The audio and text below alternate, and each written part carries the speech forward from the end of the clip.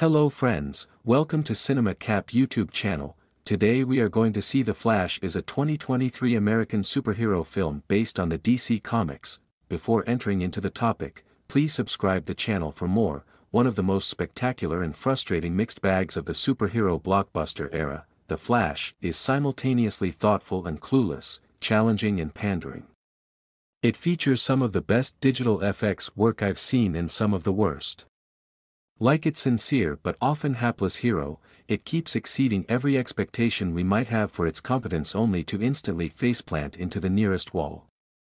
Then it hits the reset button and starts again, which, come to think of it, is what The Flash keeps doing over and over again narratively, with time, parallel universes, and the question of whether canonical events in the life of a person or a whole dimension can be altered.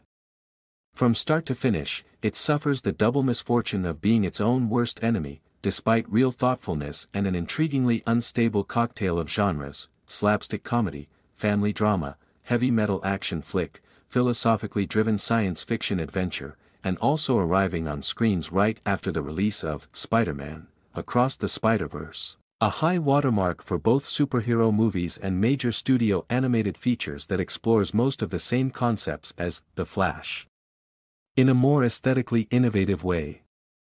For those still reading, remember the ending of the original 1978 Superman, the movie, where Christopher Reeve's Superman has to choose between stopping a nuclear missile headed for Miss Tessmacher's home state and preventing his great love Lois Lane from getting killed by an earthquake, tries to do both, loses Lois, then turns back time to resurrect her.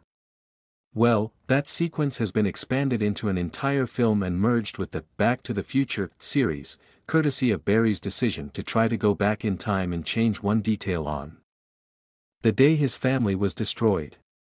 Mom, Maribel Verdú, sent Dad, Ron Livingston, to the local supermarket to fetch a can of tomatoes she needed for a recipe.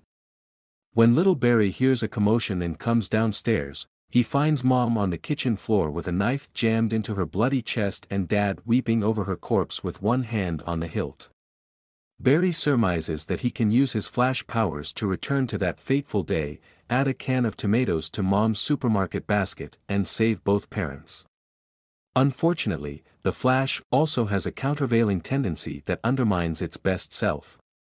Even as it cleverly translates Shelley's worries into contemporary comic book terms, it serves up callback after fan-wanking callback to other versions of heroes and villains from film and TV, seemingly with no other purpose than to burnish Warner Bros. Properties and make the audience point to the screen and whisper the names of actors, characters, films, TV shows, and comic books that they recognize. What a mess. And what a shame, because what's good about The Flash is very good. The movie puts a lot of thought into what it wants to say and not enough into how it says it. It avidly warns against a thing while at the same time doing a version of that same thing. Barry, driven by a desire to resurrect the dead, grapples with the ethics and advisability of actions that the film constantly performs, in small ways and large, without breaking a sweat.